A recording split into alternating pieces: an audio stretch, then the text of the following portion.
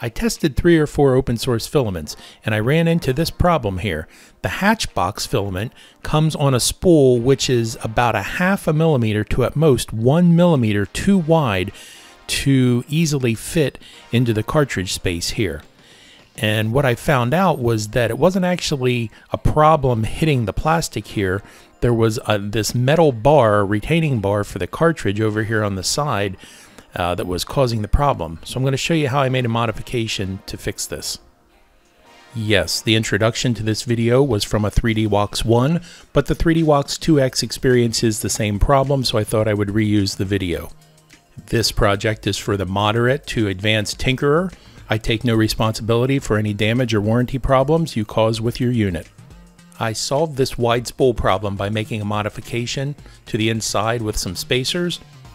So this video is how to take the unit apart, get in there, and install those spacers. There are 2 screws at the top here that I just showed taking out. Carefully remove this top panel and set it aside. There are 4 more screws in the bottom panel. Remove these.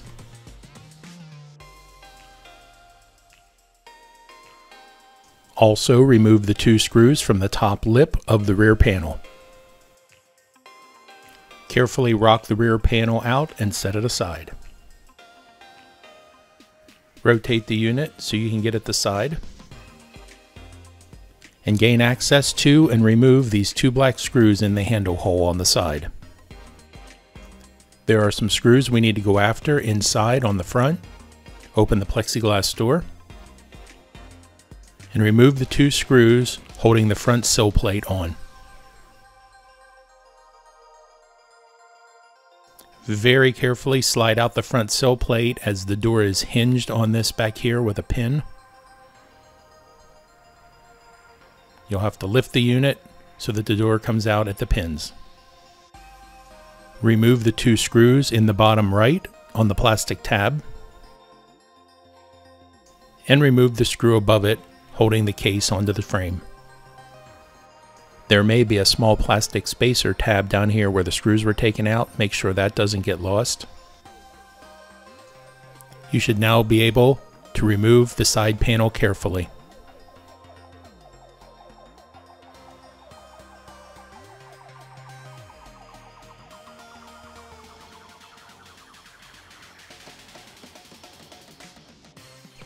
Again, the issue that I experience is with certain filaments such as hatchbox. The spool is 1/2 to 1 millimeter too wide to fit behind this bar in this section. Enough tension is put on it that it just won't spin freely.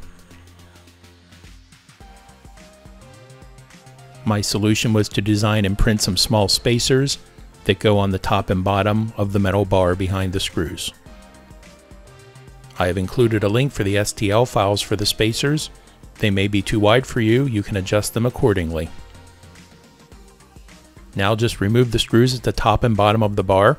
Install the spacers. They really only go on one way as there are alignment pins.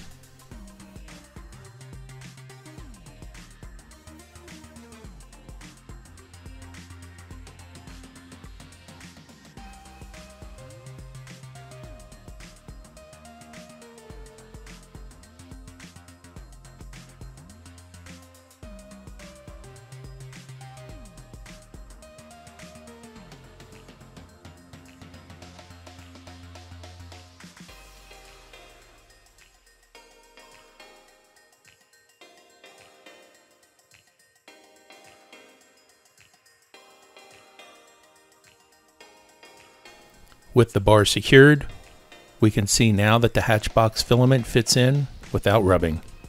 Nice.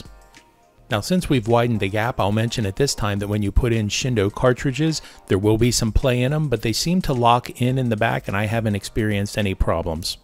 If you feel there's too much play, simply reduce the thickness of my spacers before printing. Now to reinstall this side, bring the panel over. Inevitably, this handle will have fallen out by now, and you will not know how it goes back in, so let's take a look at this. The easiest way for me to show you is to turn it around, and you have to follow what I did here.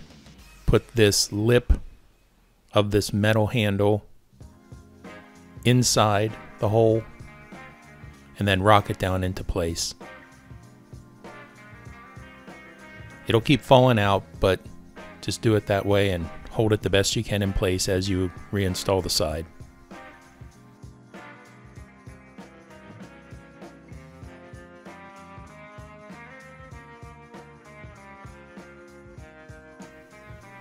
You've got to get these little tabs lined up carefully in these gaps.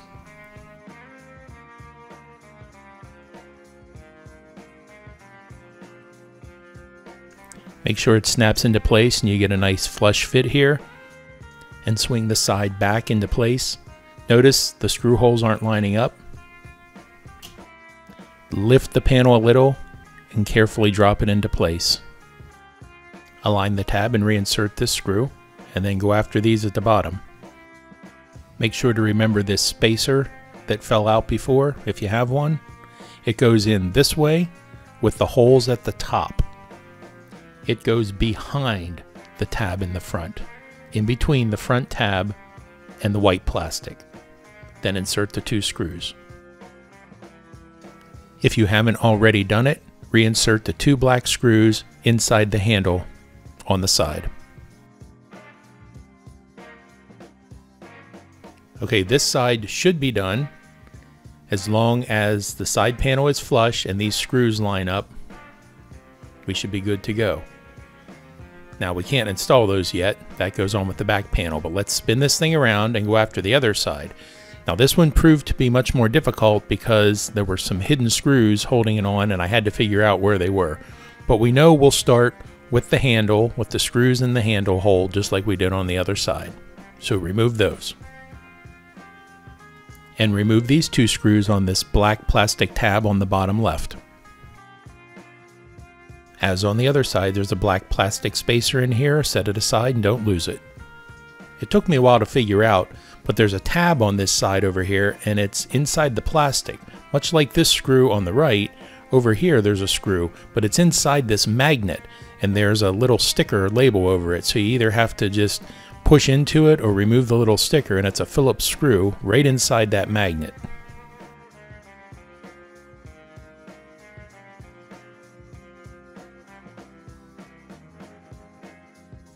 And with that off, we should be able to pry this little tab out here and get the side off.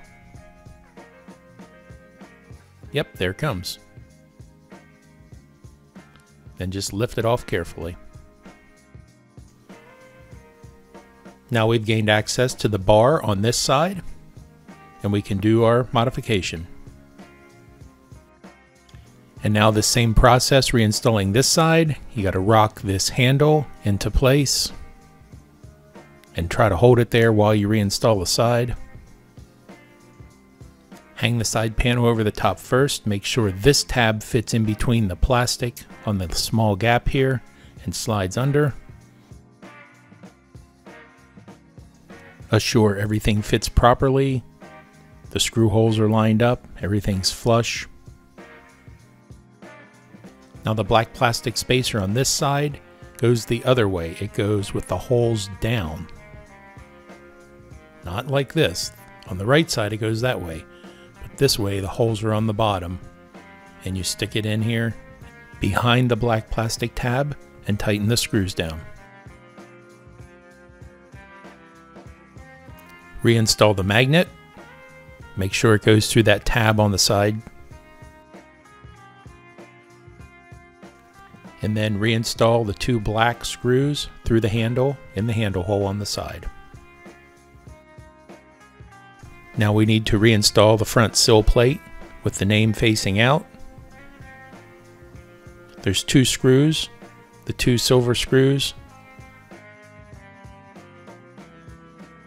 This takes a little coordination. Grab the door with the pins on the right. I take the top pin, slide it in carefully, and then bring the bottom sill plate over. Gently lift the machine, put that in the hole.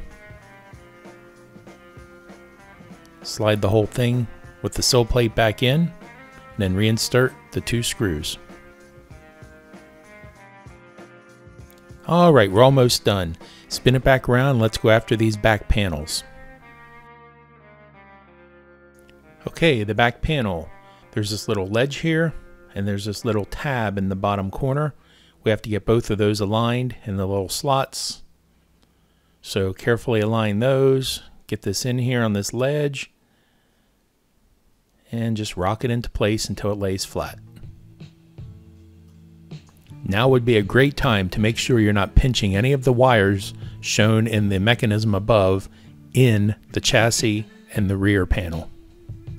Reinstall these two top screws. Grab the top cover plate. Align these 4 tabs into the slots. Again, making sure that you're not pinching any wires in here. Tilt it forward, lift it a little bit, make sure it's flush. Replace all the screws, 2 at the top, 4 at the bottom on both back panels.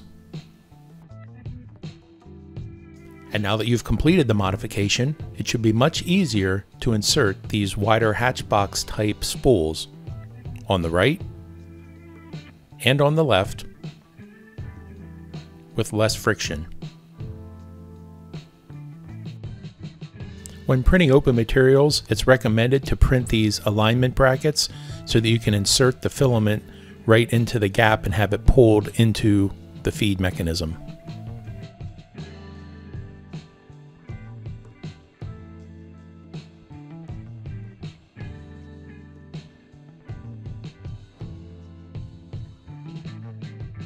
Here I'd just like to point out that even though I'm running Hatchbox on the right, I wanted to run a Sindoh chipped filament on the left, and it won't allow you to do this. I wish they would upgrade the firmware to allow this.